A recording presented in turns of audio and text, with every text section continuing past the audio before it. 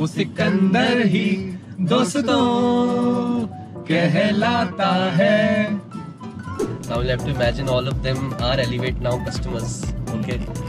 So who will do the most bargain out of the three? Most bargain? Who do you think out of the three would actually ask you for the most वो cheat days होते हैं ना plan में कि हमें सबसे ज़्यादा cheat days देना कि transformation सबसे ज़्यादा किसकी होगी जल्दी? Basically, amongst the three, I am stingy. Others have good things about them. अभी तो देख लो, अब सामने हो आप तीनों का, लेकिन एक आंसर दिया. So can you drop me somewhere? Continue it with him later. Continue कर लो. What a studio does is probably at the other extreme. You can pretty much call a venture studio a second co-founder or a third co-founder for a company. Oh, really? Yes. So hi, audience. Welcome to Carnaama, an honest podcast. The idea is to have great conversations, honest conversations, yet make it fun, we promise. And let's see what Carnaama these guys are doing. So I want to introduce Namit from VC-Whealth. He calls himself an accidental VC.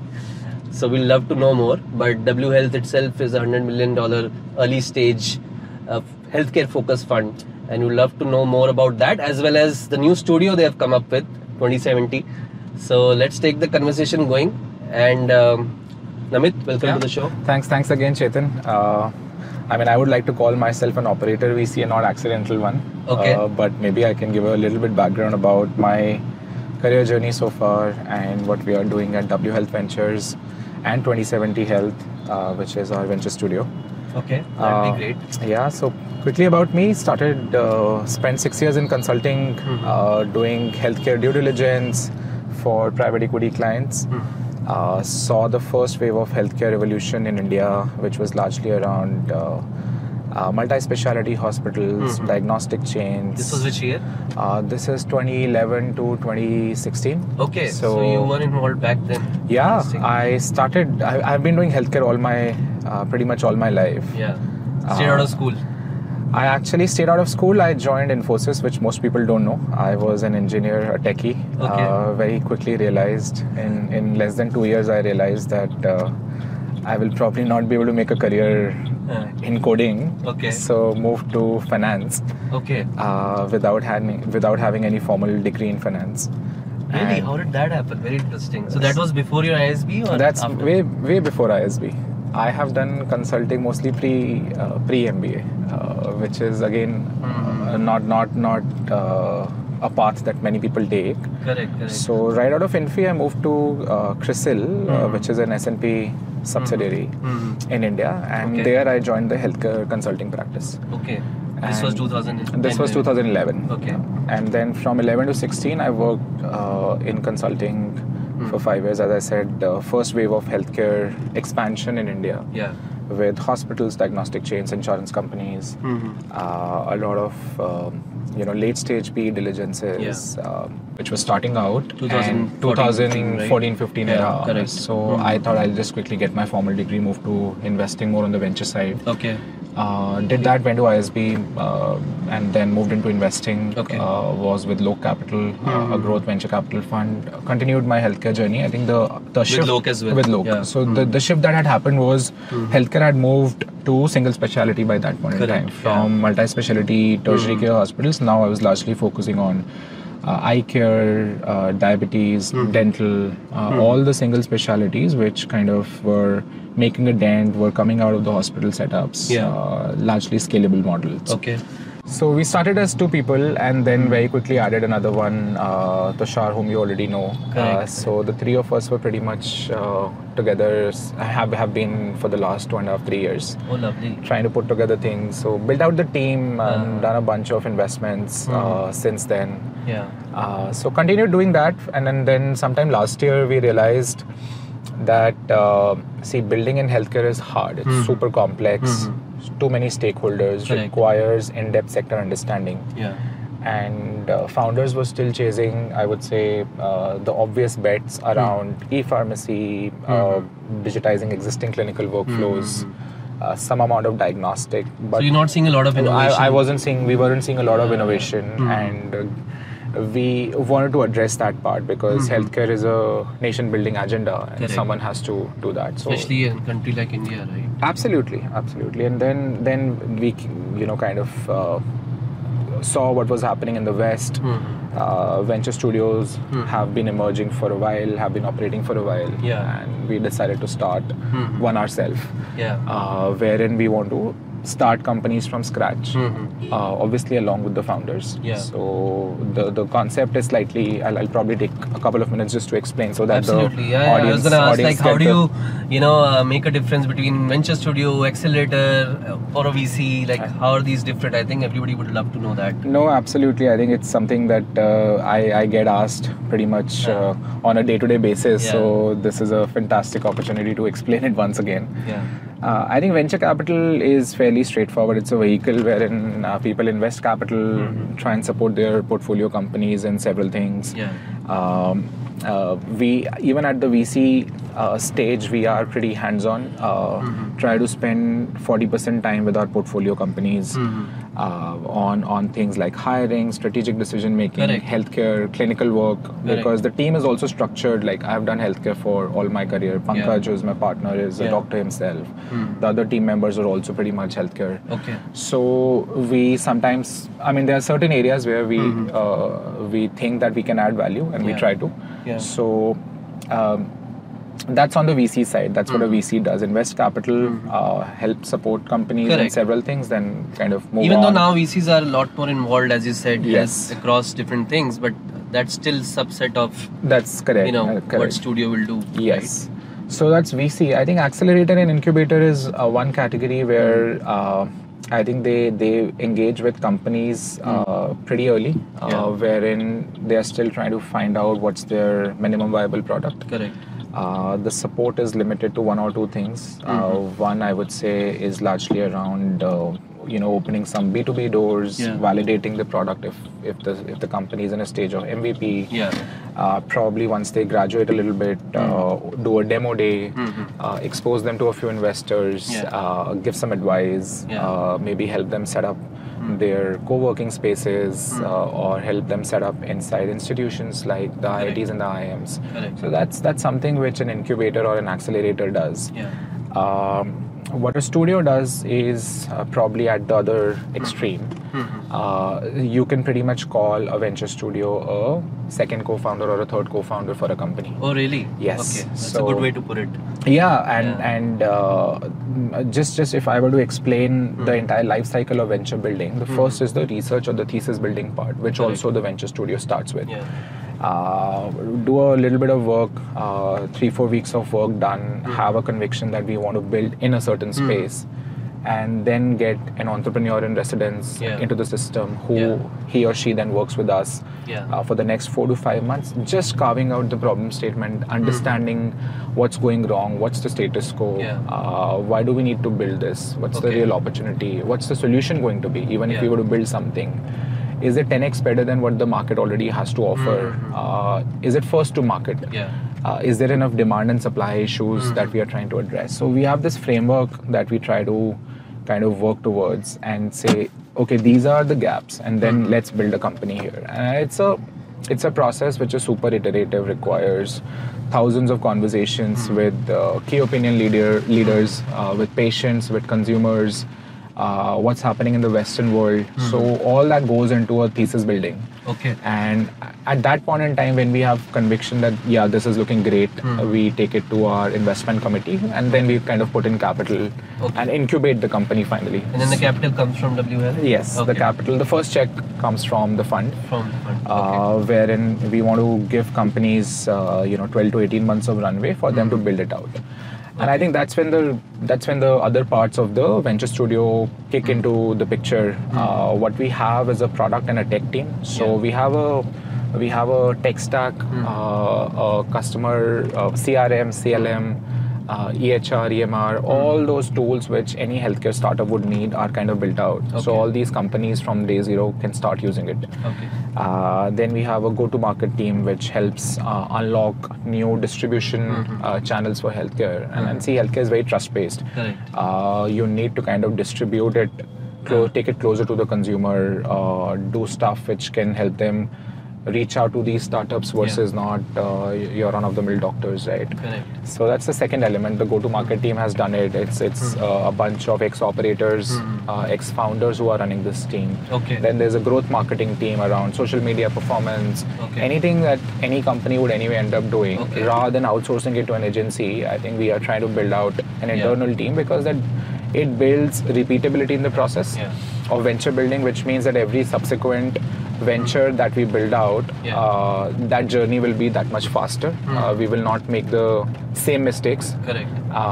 We will bring repeatability, and hence it should be slightly more efficient the next time we do it. Okay. And then we have an in-house talent team which helps hire not just the founders but also founding teams. Full stack. Full stack. So support.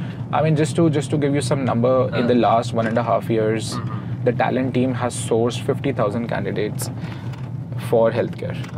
These are entrepreneur in residences. These are founding team members, chiefs of staff, product, tech, engineering teams. So I think by far trying to build one of the biggest talent ecosystem in healthcare. Okay. And seems like. Yeah, I mean, time will tell. But yeah, those are some buckets. Those are some buckets, and the intent is to build companies which are addressing a large clinical white space. Okay. Wherein we want to build them profitably. We want to scale them and raise external capital, validate them faster. So the promise to our founders is, can you build with us companies in a faster, cheaper, better manner? That's the promise. And also that we kill do the with idea if it doesn't work. Kill the idea at the idea stage itself, even before starting the company. So do it in a very frugal manner, because see, ideas are dime a dozen. We have thousands of ideas today. Not everything will become a scalable venture. Correct. So kill ideas with 95% conviction. That's what we do.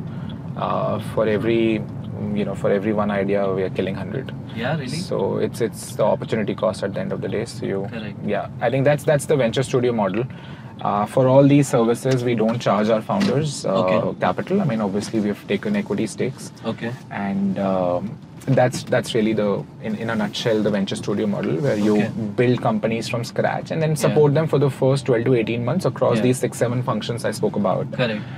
Which can help them kind of scale, and once they hit PMF, by then they build out their own teams. The business is mature, and then they pretty much will be on their own. But studio support is available for as long as they need. The first company that you got into, like, what did they have and what did you look for in those people? Yeah, I think 2 or 3 things which are very relevant for any founder in general, but more so for the studio founders, is one 0 to 1 mindset or thinking. So tackling problems head on, because everything fails on a day-to-day basis in a startup. So you've got to have that courage to deal with them head on. Correct. I think that's number one. So some out of 0 to 1 that they should have done in their prior careers or in their roles that they were a part of. Second, at least one scale experience, because both of them are relevant, because 0 to 1 and 1 to 10 would require a slightly different mindset. Correct. So once they start working with us after we have done some work, you kind of understand whether there is a founder thesis or a founder market fit or not. So the intent is to obviously for you to decide, right? Yes. And then also, I mean, people have their backstories, and you will hear from Suryansh why he's building in obesity management with us. There's a backstory that he would have. So personal resonance is obviously it's I would say needless to say, it's implicit. So those are 2 or 3 things that become super important. So we have a rapid fire for you, Namit. That's just focusing on you. So now you'll have to be really quick because it's called rapid fire. So let's see how you answer this, and we'll start with the first one. Any company you regret not investing in? I mean, there must be more, but name one. What's the top one that comes to your mind? So there's one called Vori in the US, and there's one in India which is Blue Tokai. Oh, Blue Tokai. Okay. And then I shouldn't ask you the next question, because I was going to ask, what is your favorite coffee? You know the answer. You saw me drinking this morning, so it is by far Blue Tokai. So let's remove Blue Tokai from here. And preventive health versus reactive health, what VCs like more, or you like more? I mean, it's hard. It can't be an objective answer. I mean, top of the mind, sometimes you just feel like... I think right now reactive. Okay, reactive. Got it. I wasn't expecting that. But yeah, Delhi versus Bangalore versus Mumbai now. Now that you've stayed in all the three, which city is healthiest? Now we'll put you on a spot. Healthiest is Mumbai. Mumbai? Okay. And best food? Bangalore. अच्छा गुड़गांव वालों देख लो तो and best ecosystem overall Bangalore. That's Bangalore for sure. Yeah, I think we're changing that. We're trying to change a little bit of that. Yeah. In Delhi, we are because trying to you do are a bunch based of out things. Yeah, Yes. yeah. Okay, good to know. I think we are doing this in Delhi. So Yes. one thing that we are trying to change for sure. One guilt food. Moong dal halwa. Moong dal halwa. I like that. What about the hair? Is it for an effect or really मतलब grey है कि करा हुआ है grey? No, it's naturally grey. I think it's all the stress. Why the stress, man? Now being a healthcare VC, how do you balance that on a serious note as well? Like, I mean, you need to spend a little bit of time on your health.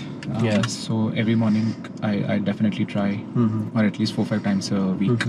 I mean, you need to focus on yoga, meditation, workout. Yeah. Mix of all these things is going to be.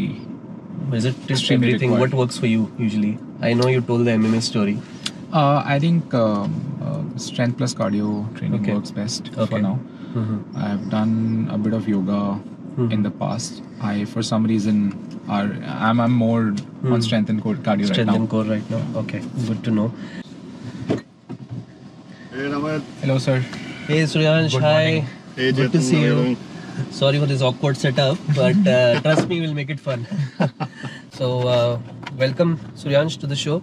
Suryansh is the founder of Elevate Now, one of the first company coming out of Studio 2070, and lovely to have you here.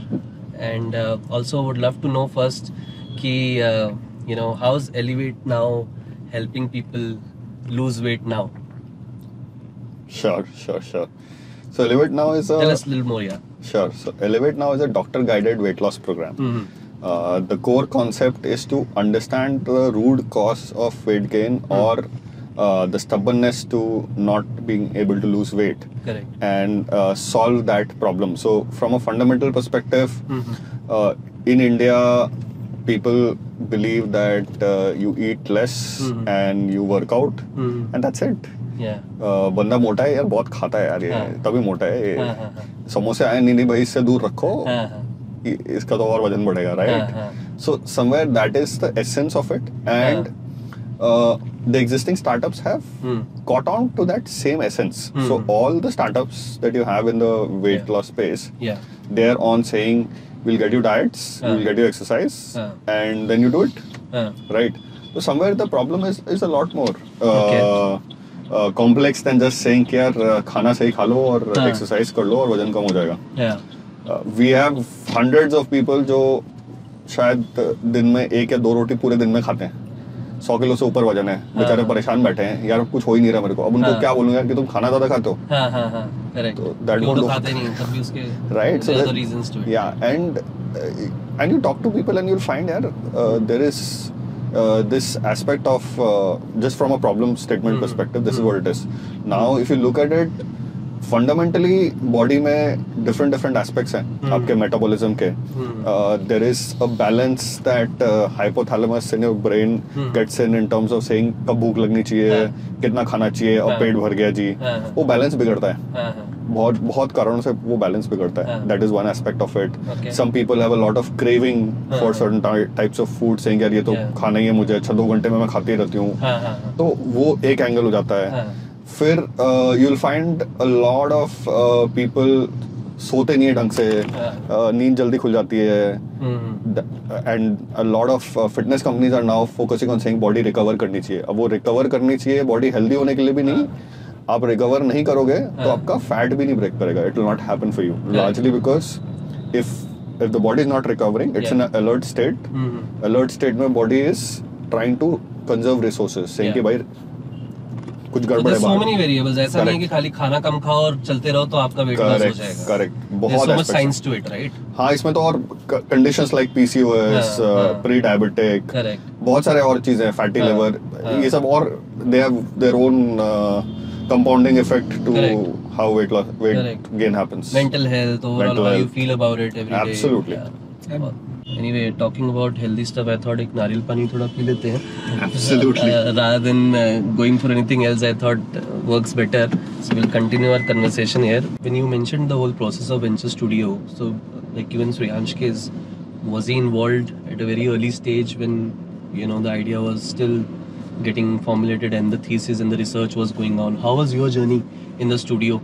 I would love to know that as well. Suryansh came in a little bit after the research was done. I would say a couple of months into the research. So because it was our first studio company itself, so we were also trying to understand what is the right model. So he came in, I would say, after a couple of months of research, but from there on it really picked up. So that was the process from a process standpoint. I started talking to the studio team. Is what I realized कि यार वो वाला aspect ना जिस depth में इन लोगों ने cover किया है, जिस डेप्थ में they started supporting us in building it. I mean, you just don't need to think saying कि यार you don't need to second guess yourself on saying कि क्या है, because आपने बहुत solid base पे research किया, right? saying कि क्या problem है, कैसे solve हो रहा है, what is the value creation in the system, is there a willingness from a consumer perspective of looking at this, है कि नहीं है, किस लेवल पे हो पाएगा. जब आप ये सारे क्वेश्चंस एक अलग लेवल पे रिसर्च करते हो, देखिए आप कोई स्टार्टअप करता है ना, ये सारे क्वेश्चन पूछता है, लेकिन वो उस डेप्थ में नहीं घुसता. तो जब आप अंदर घुस के कंपनी चलाने लगते हो ना, तब वो डेप्थ आप उस समय क्वेश्चन करते हो. और वो चीज यहाँ पे at least in a space even before you start आ जाता है. Correct. And with health care you definitely need to do that, क्योंकि और जितने भी आपके कंज्यूमर सेंट्रिक बिजनेसेस हैं, इस डेप्थ में टेक्निकल नहीं होता, राइट? तो I think it's definitely a value add and something which I will recommend if people are looking to start in the healthcare space कि बात करो एक बार यार, समझो. There could be something there. Thank you. हाँ, तो small exercise for you guys. मतलब अभी जो जितनी जल्दी जितने ज्यादा नाम इस पे से बता सकता है, अच्छा ऐसा ये हम एक्सरसाइज करेंगे. स्टार्ट ठीक है, तो we'll start on the count of 1 2 3. okay?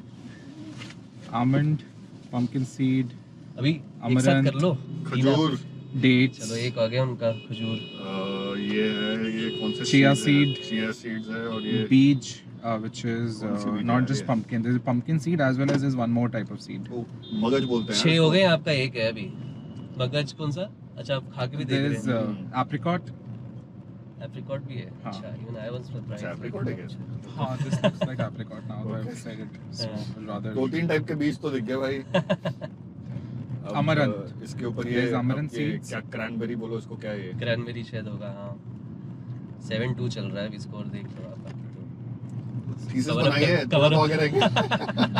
That's it, yeah. I think then there's like some flakes. So there's some flakes which it would be hard क्योंकि वो थोड़ा वो होगा. अरे ये कौन से हैं? ये हाँ, ये तो chia seeds. Chia है. Chia है, pumpkin है, and third one I don't know the name. वही यार वो. हाँ, तो एक question, because you work with all the three, right? Pankaj, Tushar, also Namit. तो वो क्वेश्चन पूछना जरूरी है. तो imagine now you have to imagine all of them are Elevate Now customers. Okay. So who will do the most bargain out of the three? The most bargain.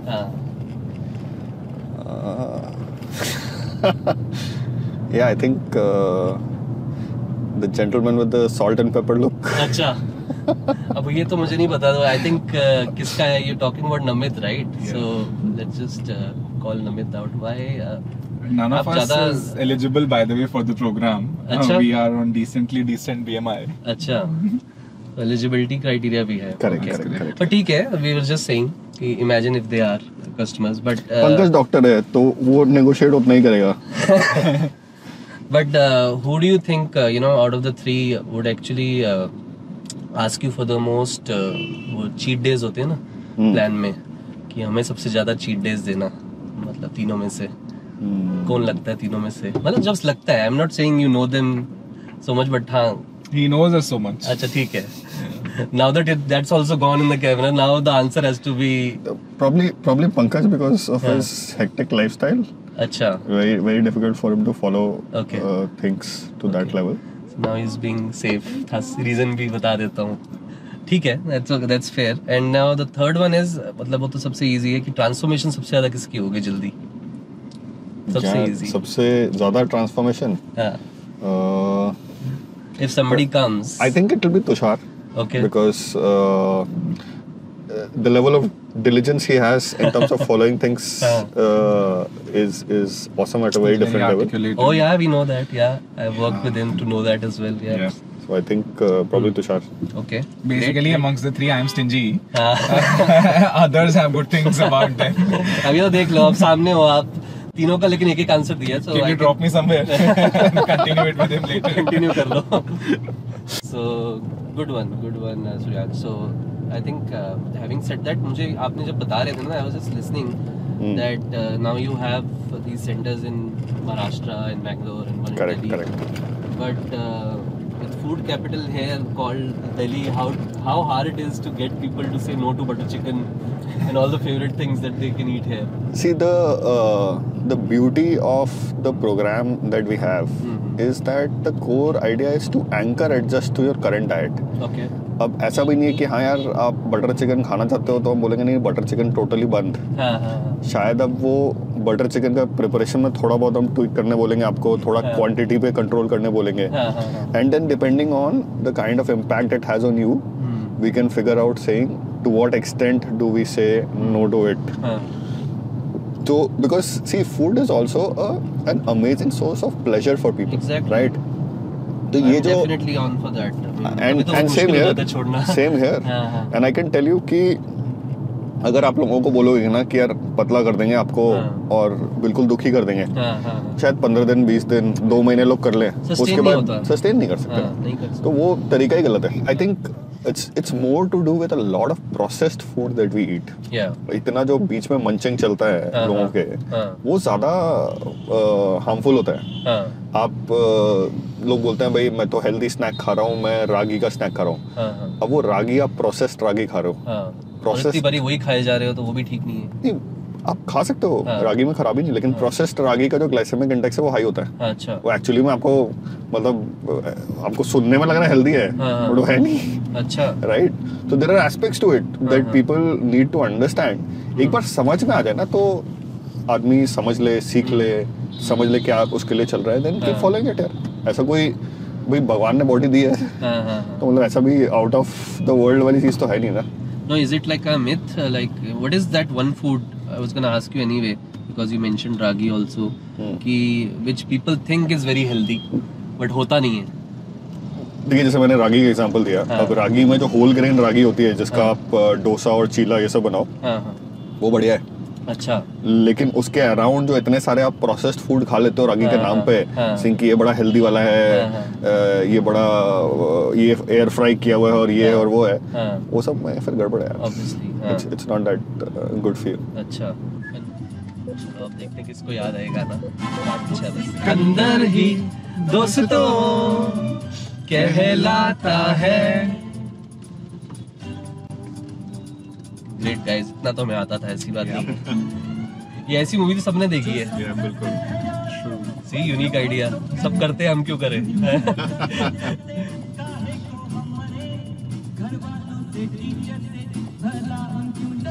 यहाँ के हम सिकंदर चाहे तो रख ले सबको अपनी जेब के अंदर. Awesome, awesome. Guys, you are fantastic. Now that we have reached here as well, good timing. But nice. This was fun to talk. Hope you also had fun. Yeah, absolutely. Enjoyed. We actually were doing this also because we turned 3 recently. Yes. So I thought good way to celebrate with all the founders and VCs we know in our network. You know, bring out their personal side as well. So thanks a lot for being on this podcast. Thanks for having us. Fun. Hope this was fun. Yeah. Okay.